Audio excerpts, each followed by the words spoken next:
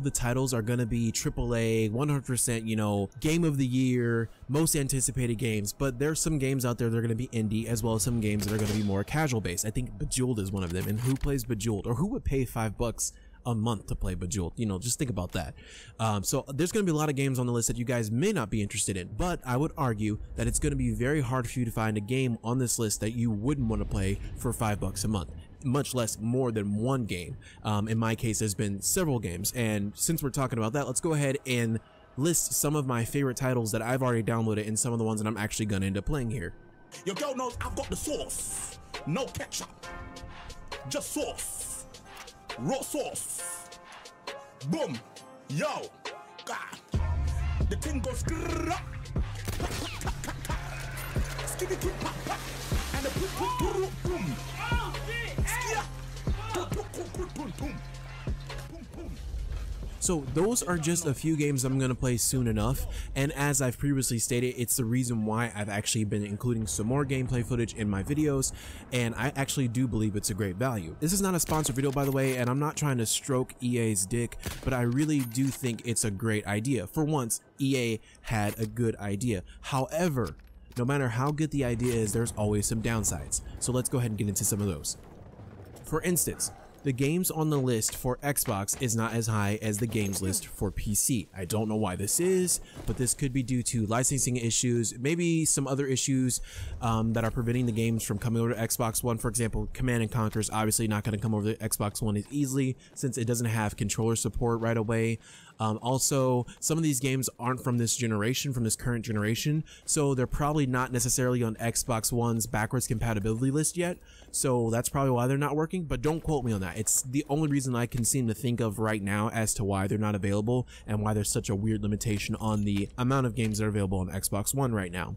Also, it's not that I've necessarily experienced this firsthand, but when you go ahead and look at some reviews of EA's product so far, I hear that it's nearly impossible to cancel your subscription. I'm not necessarily sure if this is going to be the case on PC, as I haven't tried to cancel it yet, but I was able to do it through PayPal, so I'm able to cancel that really easily. As of right now too, it's clearly known that EA's strong suit isn't customer service, and they're not necessarily known for being consumer friendly, so I'd watch out for things like that, and I'd also take everything that they say with a grain of salt. I wouldn't believe any of their promise necessarily, not right out of the gate, and I wouldn't necessarily buy into their BS. So they're saying that as of right now, they're not going to remove any games from the vault, which is great, but I don't believe that. I find it very hard to believe. At the flip of a switch, they could pull the plug on the amount of games that are currently in the vault. They can remove any game that they want in the vault at any time they want, which kind of begs the question, what's going to happen a year from now? If you go ahead and buy the year subscription, is it really going to be worth it to you? That's where you're going to have to kind of make that choice for yourself.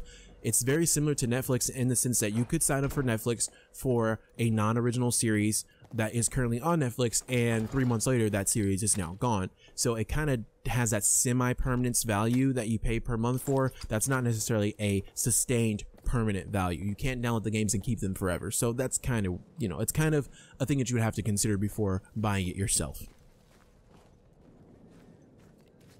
As of right now, EA Access and Origin Access are available on PC and Xbox One for about $5 a month or $30 a year. I think that it's an incredible deal if you don't already own a lot of games, like the ones I already mentioned.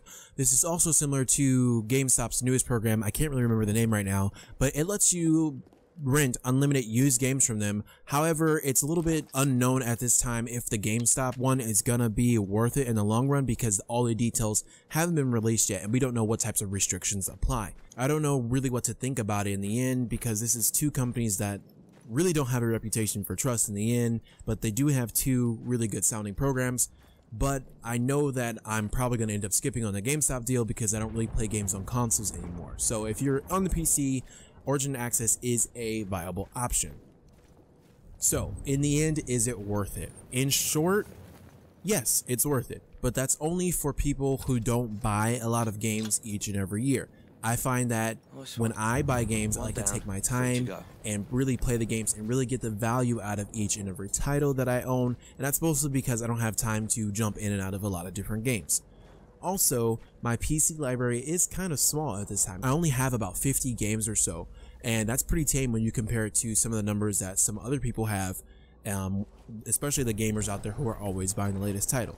To be completely honest, I don't necessarily have the time to always play a new game. I don't always have the time to go out and buy the latest title. So as a result, EA Access / Origin Access works really well for me. It's only $30 a year, and for that price, it makes it worth it just for games like Titanfall 2 or even the Mass Effect series for me. That's pretty cool. In the end, you would have to make your own decision based on what games you want to play and which games you already own. If you already own plenty of new games, in the end, I'd say go ahead and skip this one.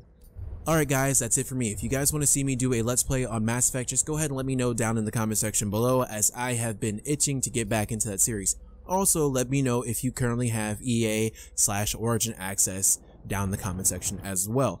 If this video is helpful for you, go ahead and just ever so lightly tongue punch that like button for me, and if you're new here, why not subscribe, as I release new content almost every day and stream incredible games like Overwatch every night. Okay guys, thank you so much for watching, and I'll catch every single one of you weird AF mofos in the next video. Peace. Gay. Gay. Gay. Gay.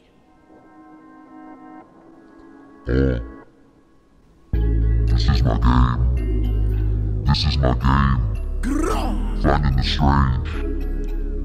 Exposing the lame. Airborne lovers beware. Maybe they stay over there.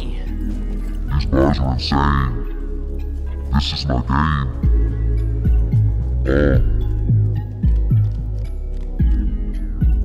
Yeah.